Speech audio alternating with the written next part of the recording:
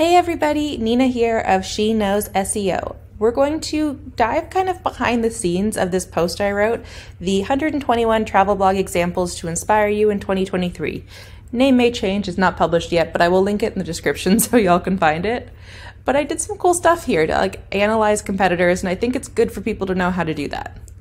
So you can see I deep dived into the niche, DA, monthly traffic, primary traffic source, PageSpeed, CMS, which is content management system, blog host, theme, monetization methods, and when it was founded.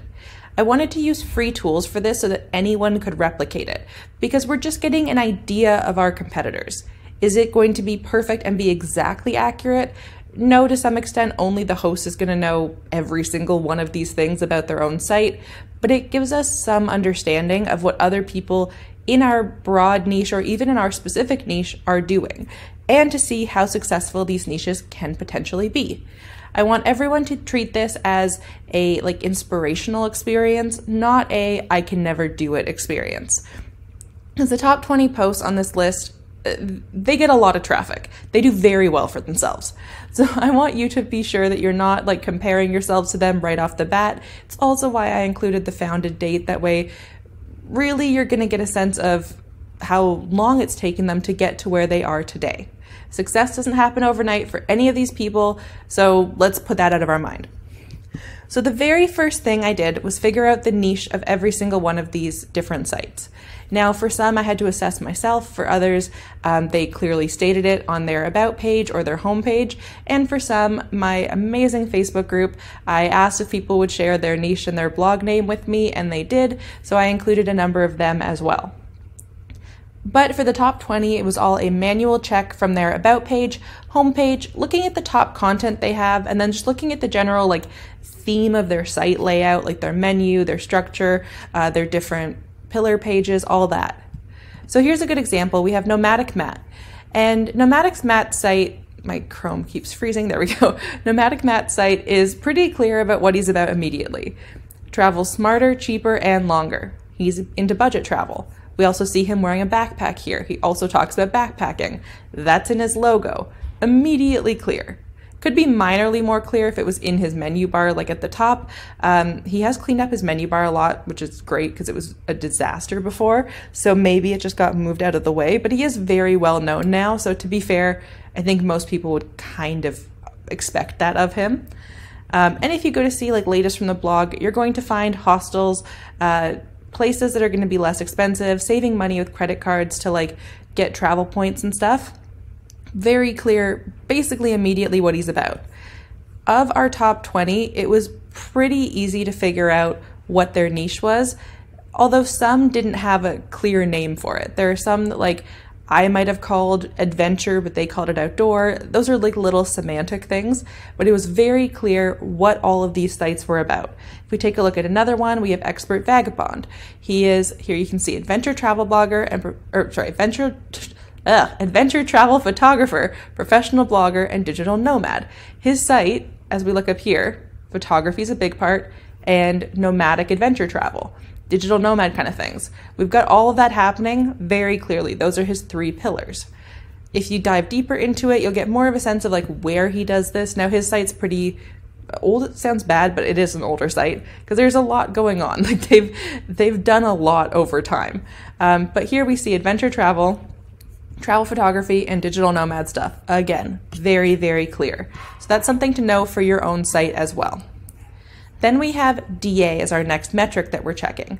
DA is going to be domain authority, and I used Moz to check this because it's free and everybody can use it for their own site.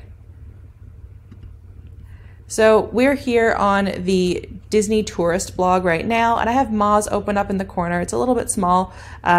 That's the way the Chrome extension works. You can also do it on the Moz.com site, but it will just tell you a number of what that blog's perceived authority is by their tool. It's a rough idea of how Google perceives it. So we got 68, very high, very good. Then to figure out the monthly traffic of these sites, I went to a site called SimilarWeb. Now, I think it is important to note that SimilarWeb is a third-party tool, and every third-party tool guesses at your traffic. They don't know for sure. So I actually decided to test 3 of my sites to see how accurate is it compared to my Google Analytics? And it was about 30% higher. It would over-report my traffic, which, like, I'll be honest, I haven't really seen before. Usually they significantly underreport. So that was an interesting thing to note, but I did still use this tool because it is free and because it's too hard to average out a bunch of different tools here. The numbers would be completely made up. We just want to have kind of a comparison between the sites as we see them in front of us. I think that's the important thing here. The exact numbers we don't know. We won't have any idea. Only the site owner will actually know that through their own Google Analytics. Then for primary traffic source, I use SimilarWeb again to see where is their traffic predominantly coming from. I wanted to see if some bloggers did better on social media, if they did better from their direct sources, which usually means more email list, or if organic search really is the best method, especially for these bigger bloggers. I also did PageSpeed, and I just used the PageSpeed Insights tool. Web page test also works very well, I think better, but to be honest, it just takes a lot longer, and with all of these, I started to run out of some time. So that's how I figured out their page speed, and I just used the speed index score. Then we have CMS, and for CMS and blog host, I mostly used Host Advice, but I also did look into Web Hosting Hero, AccuWeb Hosting, and Hosting Checker. And don't worry, I'm going to cover all these things in a moment. It's just easier to run through them all together because some of them overlap. Then for the theme, I used a couple different things. What WP theme is that? That's literally a website. Satori Studio, another website, and then just manually inspecting the code myself to see what its base was. Then for monetization methods, I just went through and manually found these. So I looked for affiliate links, I looked for their ad network, especially figuring out which one they were with. I do list who everyone's monetized with currently at time of recording. I also looked on their Work With Me page to see what they offer in terms of working with brands and companies. I looked for sponsored posts on their site. This was definitely the most manual deep dive of just clicking on everything to figure out, okay, do they have a shop? Do they have tours? How do they make money on all of this? And I really did try to focus on stuff on their site, but if I say sponsored posts, sometimes that's also Instagram and things like that. Then I figured out when they were founded. So most of the time they listed this on their About page, but sometimes they didn't. And if they didn't, then I used Dupli Checker or What's My DNS to figure out when they bought the domain.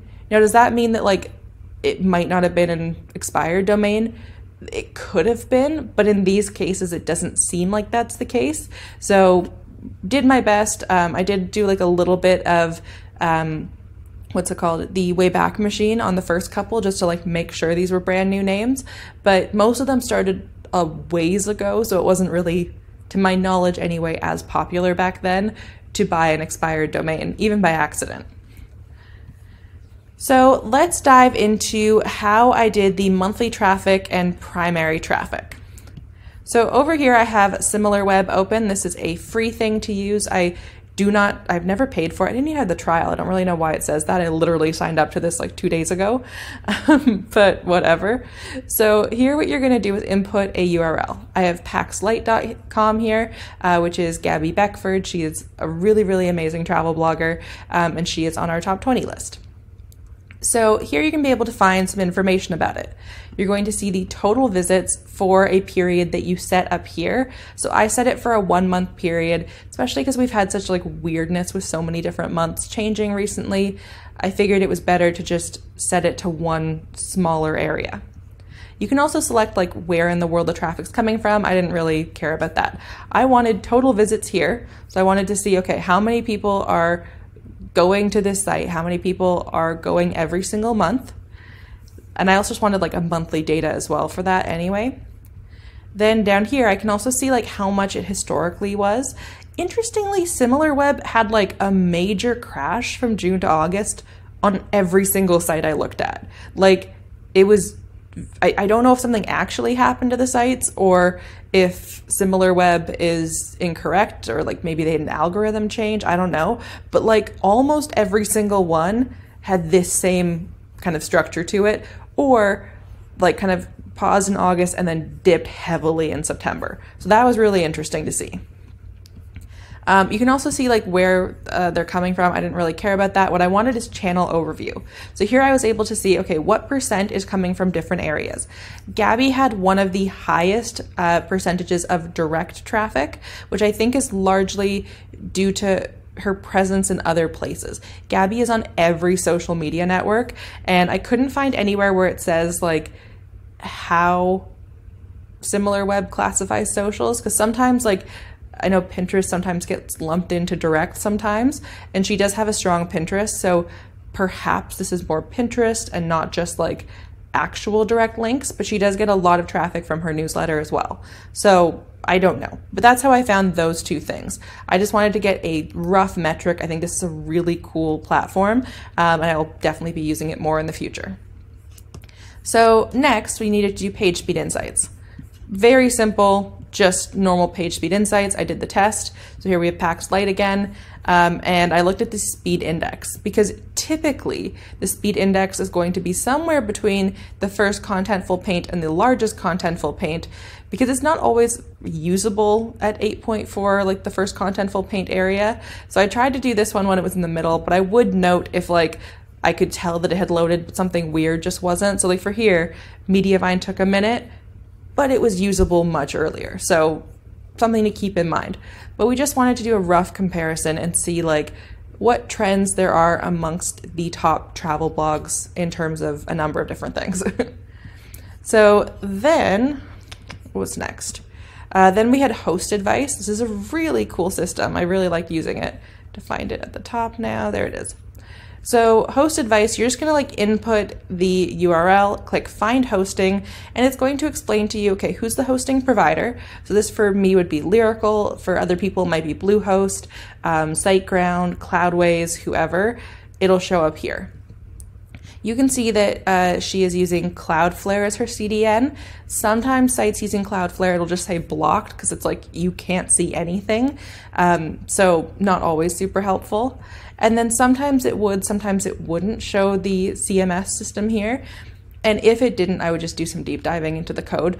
It's usually pretty easy to tell pretty quickly. If you just like inspect the page and then search for WordPress, if it's a WordPress site, it will say WordPress. So very, very easy. Everything on our list of the top 20 turned out to be WordPress sites. I didn't know that going in, but I mean, I would expect it, especially since they have ads on their site. Then to figure out the domain age, you can see the domain name age checker. You just put it in and it will tell you the year. And then this one, oh, these are for theme. So what WP theme is that? If you put in the URL for Gabby, she has a custom theme, so it doesn't show up. But if I put in, who is another one of our top 10 or 20 that had, let's just do Disney Tourist Blog. Trying to remember which ones had custom themes and which one didn't. Yeah, here we go. So here it'll actually tell you like what the theme is. You can actually click in and see it and buy it if you want, but it's going to show you the exact theme. For many of them, it won't show the customizations. Like if it has a child theme, but it's based on Genesis, if the child theme is custom, but then you would still know it's on Genesis or Generate Press or whatever. So that also helps you kind of get an understanding of how these guys are running their stuff. And then this one is much simpler. If you just click WordPress theme detector, input, click the button, it just tells you like one sentence. I like this one a lot because beneath where it tells you the theme details, it goes into the actual plugins that it found, and sometimes it has like extra stuff that it found that's cool. A lot of them use WP Rocket, guys, just so you know. I'm a big fan of WP Rocket. Okay, it was not this slow before. Oh, here we go. So it looks like it's using a custom or heavily modified theme. Let me just grab, oh no, there's this custom too. I think this one was. You'll see all the details on this beneath each one in the post that again, I will link in the description. There you go. So here you can see, okay, this is the theme. If you click on the theme homepage, you're gonna go and be able to get it for yourself if you want. Easy peasy. So that's basically what I did here. Now for anyone who's wondering how I picked out the top 20 and even the other 101, I think, beneath it, I did a couple things. So I went onto builtwith.com and figured out sites that were on Mediavine and on Raptive that had bunch of different metrics, over 1 million social followers, over 100,000 social followers. We're in the top percentage of traffic getters, made a bunch of money from products, things like that. I tried to figure all that out.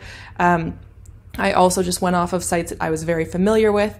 I tried to keep it to sites, especially in the top 20, that had over 250,000 page views a month, but I included 2 that didn't, that are a little bit more unique. Gabby's site is included in that because I don't think traffic is the only metric to figure out like success, and Gabby is very open about her income and very clearly successful, so something to remember. But yeah, so I use stuff like that. And then I also I have 2 different ways of finding blogs who are on Mediavine or Raptive with certain code on Google. I have a blog post about that too that I will also link in the description for Mediavine. The one for Raptive I only teach in my SEO roadmap course, which I'll also link if you guys want to join. There is an upcoming sale for Black Friday, so if you want to save some money on it, it will be for the first week of November only in 2023. After that, the sale is over and it will not be happening again for that price. So that's how I found these. All of this is meant to be educational. No hate to anybody, no criticism to anybody. I noted some of the things that I enjoyed, some of the things I didn't enjoy.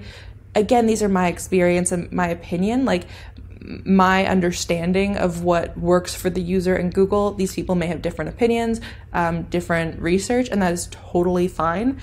This is all just meant to inspire and inform. It's not meant to be rude to anybody. I just want everyone to be able to learn, and I think doing deep dives like this is really important to get a variety of perspectives on, on our niche and how things are working. So I hope you learn lots and you dive down the rabbit hole as deep as I did, examining all your competitors and finally figuring out what that beautiful theme is that you're obsessed with, that you really, really want, but you couldn't figure it out. So I hope this helped and you guys enjoyed it.